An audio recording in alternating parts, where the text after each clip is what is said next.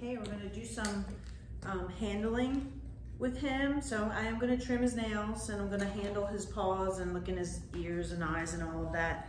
And you want him to be good with this because you might need to administer medication at some point, you know, with the eye drops, or you might need ear drops if he ever has an infection, or you wanna clean in there.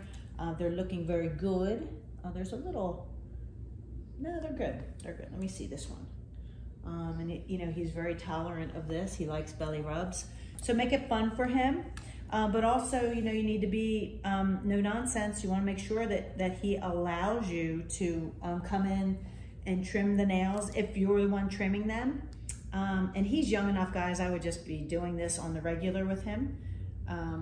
Do it when he's calm. Good job. Do little bits at a time.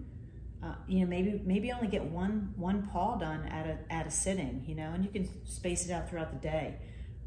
It's kind of dark over here, so I just want to make sure I have a good, what I do is I press the nail bed to get that nail out as far as possible, and then I just do the trimming the ends there, the tips, and then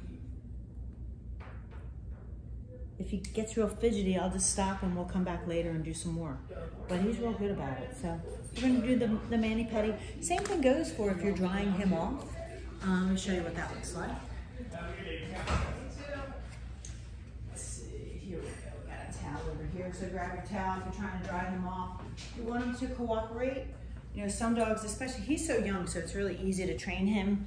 But just make it like, you know, the more you talk to him, the more shushly he'll be. So just be mindful. You know, maybe don't talk so much to him. A lot of times we get, you know, razz the dog up by accident. We're talking to him in a high-pitched voice or something.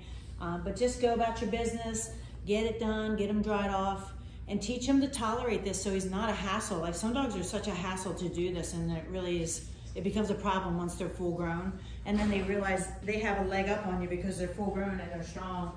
And then you find yourself in a situation where you can't work with your dog, and it's a real pain. So, but he's pretty darn good, and there you go. I'll see you later.